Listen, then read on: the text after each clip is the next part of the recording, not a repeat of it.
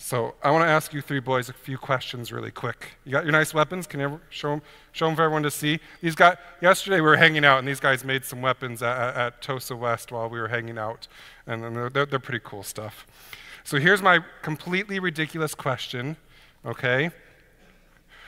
When is it okay to kill your brother or your friend? Never? Never? No? It's not okay to kill your brother or your friend? Okay, you passed the test. Everyone, high fives for passing the test right here. Okay. What if you're really angry at your brother or your friend? Is it okay to kill them then? No? Okay. What if you're like really, really, really, really, really angry at them? Still not okay? Okay. What about, when is it okay to punch your brother or your friend? No? Never? But what if you're like super angry at them? Like, what if they punched you first? Is it okay to punch them if they punched you first?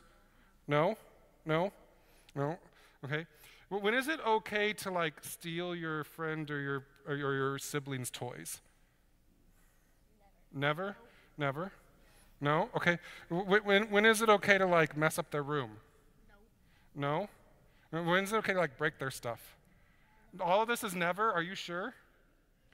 Okay, let me ask you a different question.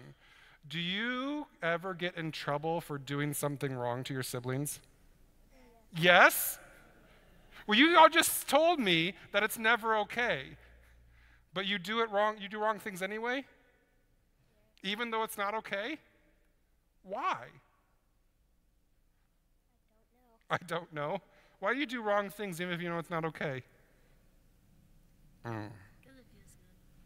Because it feels good. I get you. Oh, I have a brother and sister too. I totally understand.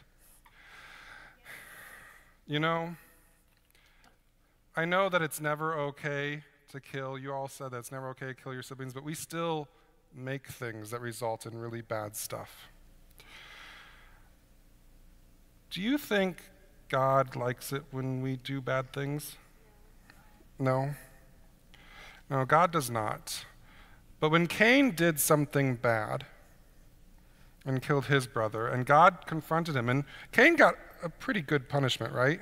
Yeah. After Cain did that bad thing, do you think God abandoned Cain? No? No? In fact, he made that mark on his head to protect him, right? And we find out definitely that God continues to be with people even after they do something bad. That God doesn't give up on anyone, even if they fail sometimes. And even if that failure is really serious. That is part of what we believe, is that God never gives up on us, ever, ever, ever, ever, ever. And that no matter what happens, God's love is always there for us. And God will always be there to help guide us back into good places. Thank you for showing us your really awesome weapons. And thank you guys for coming on up and helping me with the story. Thank you for joining us. Be sure to like if you heard good news and subscribe to stay up to date on the latest message. Peace be with you.